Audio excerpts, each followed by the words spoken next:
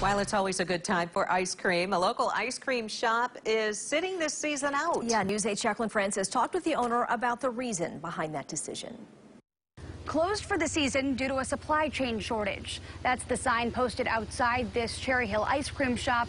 Inside, the owner telling me it's not the only reason.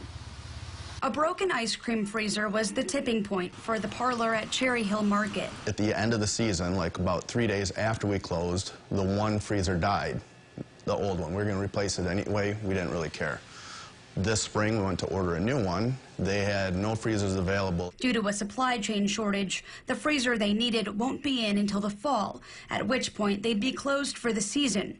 So they've decided to sit this summer out.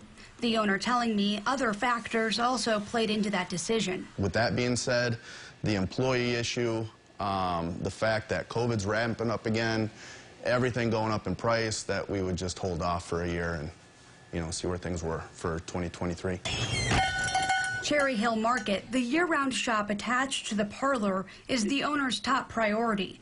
As a business owner, he says the challenges they're facing today are far different than those past. Back in 2010, when we, were going through the financial crisis then, I was working 100 hours a week just to meet my financial obligations. Now it's 2022, working 100 hours a week just because you don't have employees. It's a totally different, it's different. Excited to return next summer. In the meantime, the owner is encouraging people to take their business down the street to Furniture City Creamery, another locally owned shop. Reporting in Grand Rapids, Jacqueline Francis, News 8.